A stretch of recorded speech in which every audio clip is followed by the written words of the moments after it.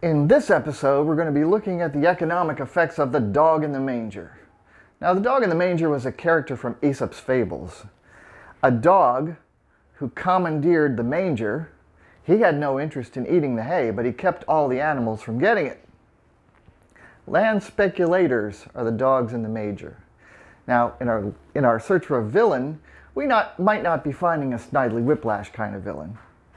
Land speculation was once an occupation as practiced by people like John Jacob Astor, Cornelius Vanderbilt, or even George Washington, who, history tells us, had some pretty large landed investments in Kentucky and made a bunch of money from them.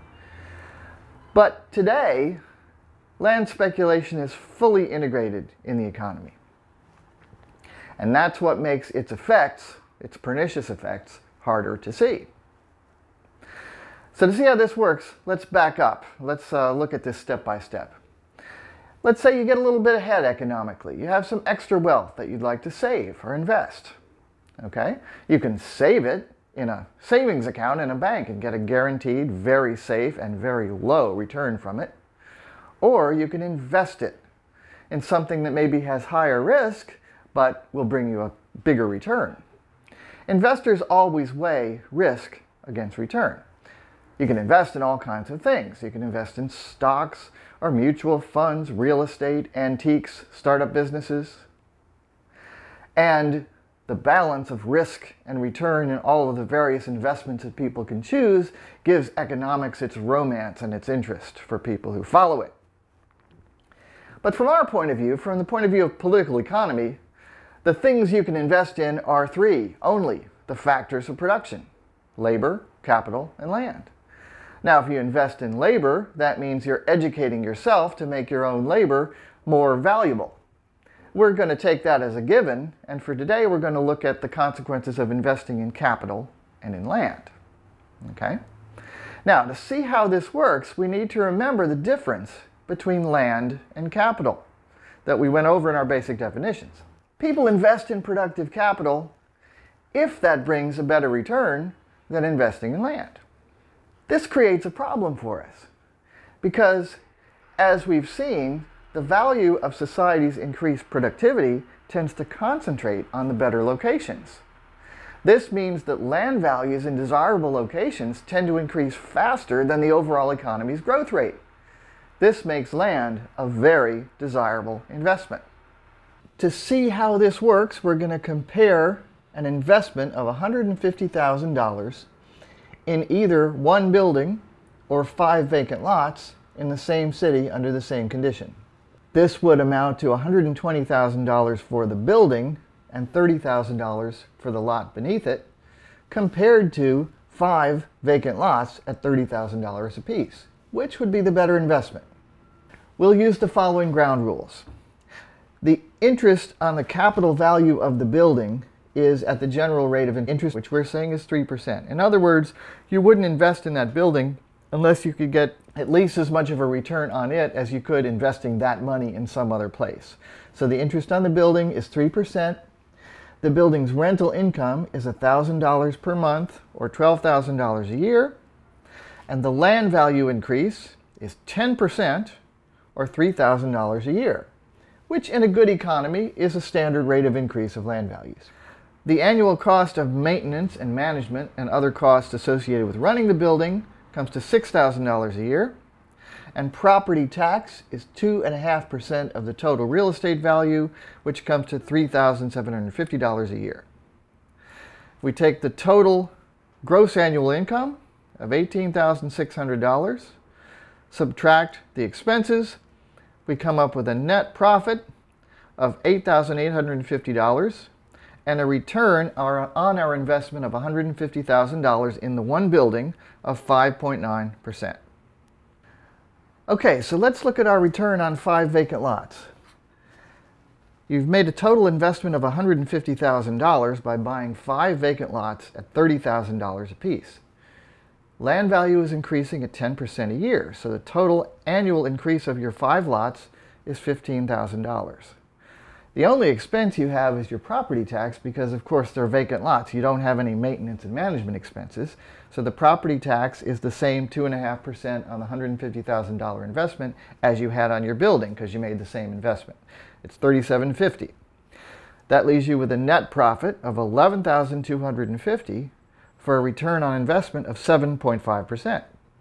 A considerably higher return on investment than we got by actually running the building and providing housing for people. Now, the return on investment on the 5 vacant lots is potential. It is in their selling price or in their value because you haven't done anything with the lots, you're holding them idle. But nevertheless, if you're interested, as many investors are, in a long-term investment, you're better off having those 5 vacant lots because your return on investment is going to be greater. That example shows a very clear-cut difference. In most cases, of course, people invest in both. And the most common and most influential real estate investment in our economy is people's mortgage for their homes. They invest in both the land and the house, okay? Here's a house, for example. I wonder, is it worth $100,000 or is it worth $1 million? There's no way to tell from the picture. What's the difference? The difference is where it is. And the value of people's homes appreciate with the value of the locations that those people did nothing to create. Economist Mason Gaffney wrote this very interesting statement on the extent of sprawl in our society. Gaffney wrote, "In the Milwaukee, Wisconsin suburban communities of Sherwood and Whitefish Bay, each house about 10,000 people per square mile in the green comfort of detached houses on tree-lined streets. At the density of these upper middle-class suburbs, the entire U.S. population, 300 million, would require 30,000 square miles, which is a bit less than the area of South Carolina. This is the area of a circle whose radius is 98 miles. If that seems too crowded, we could divide the needed area among 50 states. It would be the area of 50 cities of radius 13.8 miles each. Either way you cut it, or any other way, it is lost in the vastness of the United States of America." This is the main way in which land speculation hurts and retards our economy and, incidentally, our environment. To illustrate this, we have modified our model and added another facet of the real world to make it a bit more accurate.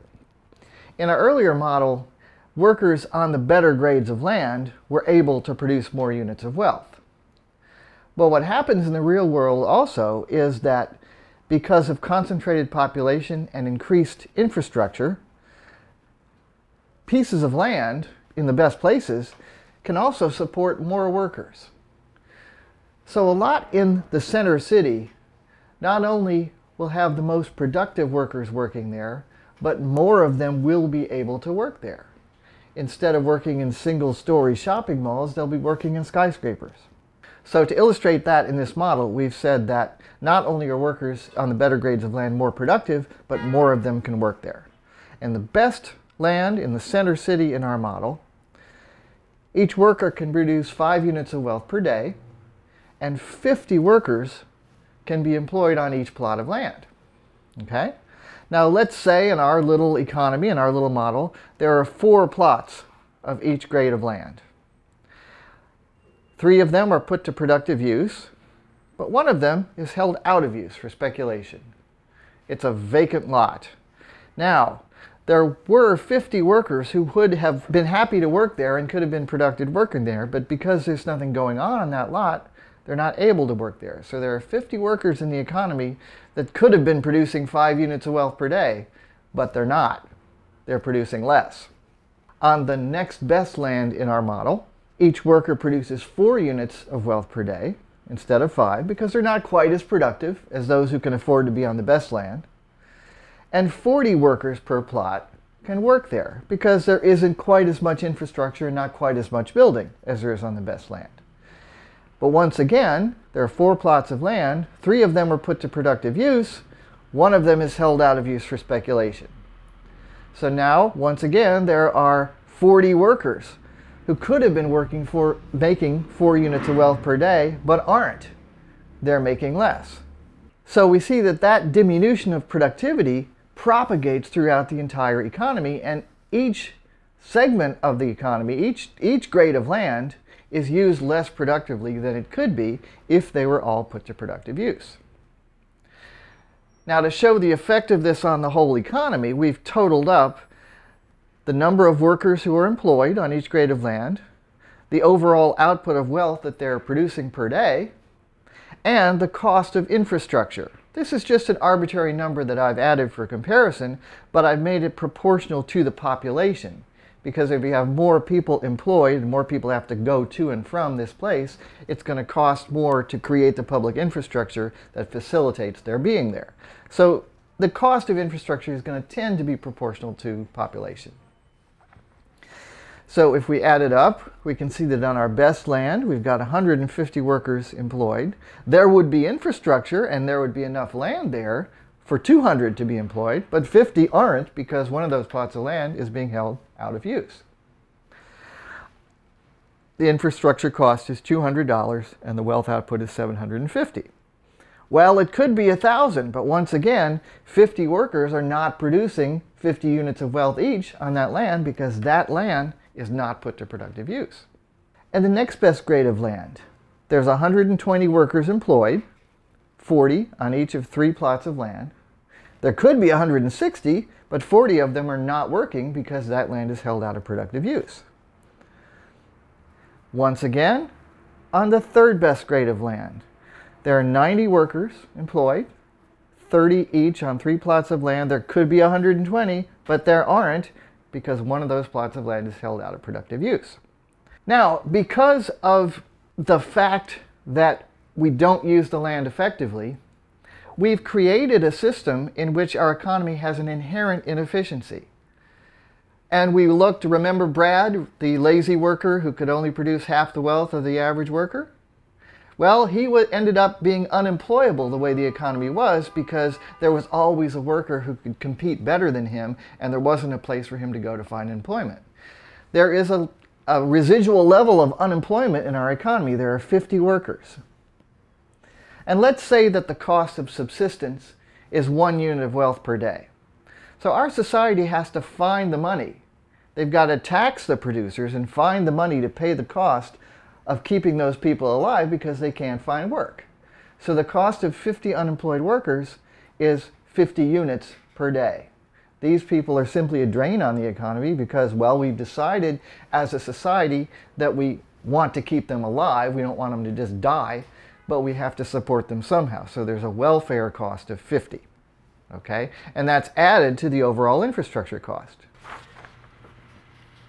Now let's see what would happen in our economy if we could get rid of the economic institution of land speculation, if we could put all the land to productive use when there was a demand for doing so.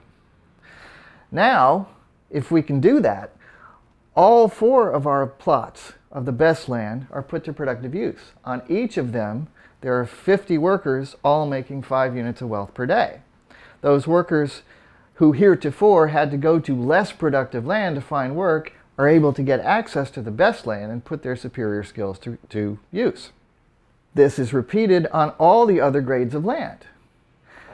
And since there was a great deal of land held out of use before, we can now employ 500 workers and yet still have some free land. Because off at the margin, all the land that had been held out of use before is now available. We no longer have 50 unemployed workers because all of the workers can find productive employment as we put our land to productive use across the board. And this shows us a very interesting wrinkle of the kind of economy we could expect if we could get rid of the drag of land speculation. We could afford to provide infrastructure even on some land that was free. People like Brad, who couldn't find work anywhere else, could go and have a place where there were roads and where there were schools. And the land wouldn't cost anything because there is an abundance of land available in the economy. And how do we know this is true? Because we look around us everywhere today and we see huge amounts of highly valuable land that are held out of use, that no one is using and no one is getting access to. So let's look at our totals in this economy now that we have put the land to productive and sensible use. On the best land, we have 200 workers employed instead of 150 because we've put all 4 plots to their highest and best economic use. The infrastructure cost is the same as before because we always provided infrastructure. We always expected that lot to be used. That's one of the things that gave it its speculative value and gave the owner the incentive to hang on to it all that time. So we don't have to increase the cost of infrastructure to provide infrastructure because that's already there. Okay? Likewise, on the second best land, instead of 120, there are now 160 workers working because all 4 plots are put to productive use. And so all the workers have shifted over to work on the good land, to work on the land where their skills are most effectively used. This means that there's some land on the 20 plots that is free. Immigrants or new workers can go there and they can help the economy grow and they can start businesses, and there's even some infrastructure provided for that land, the infrastructure that was provided before when people were using that land. So let's look at the totals in our new economy in which we've gotten rid of land speculation. We no longer have unemployment because all the workers can find places to work. That means all 500 of the people in our economy are working, an increase in employment of 50 over the 450 we had before. Our wealth output has increased tremendously because of all of the workers who became more productive as they were able to move to better locations and put their skills and experience to better use. We have a net increase in output of 390 units in the same time. That shows you the degree of economic waste, of wasted economic potential that we have in our economy today. And the infrastructure cost is actually less because we're not required to provide infrastructure for land that isn't being used at all. It's gone down. Our government has gotten a bargain in providing infrastructure for this more efficiently used land in our economy. We talk about land being held out of use for speculation. Actually, underuse of land is an even bigger problem than simply holding land idle. Large parking lots around big box stores, gas stations on valuable city corners, old buildings only partially used, perhaps a retail store at ground level and many empty floors above, suburban strip malls. You could go on and on. Look, once you start thinking of examples, you can see millions of them. Over large residential lots with big lawns watered by aquifer depleting subsidized water, golf courses with subsidized water, roads, roads, roads, traffic everywhere you look. This is the character of our sprawling society and our inefficient economy.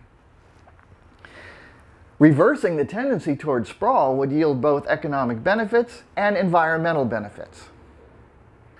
So this is where we are. Land speculation benefits most households in the US and in other modern economies, but it harms the whole community.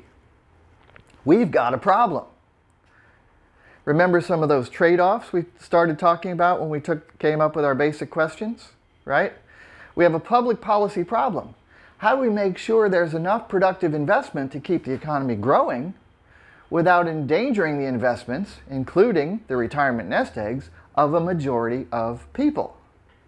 Or in other words, our economy has a structural problem that, thus far anyway, we have no interest in fixing.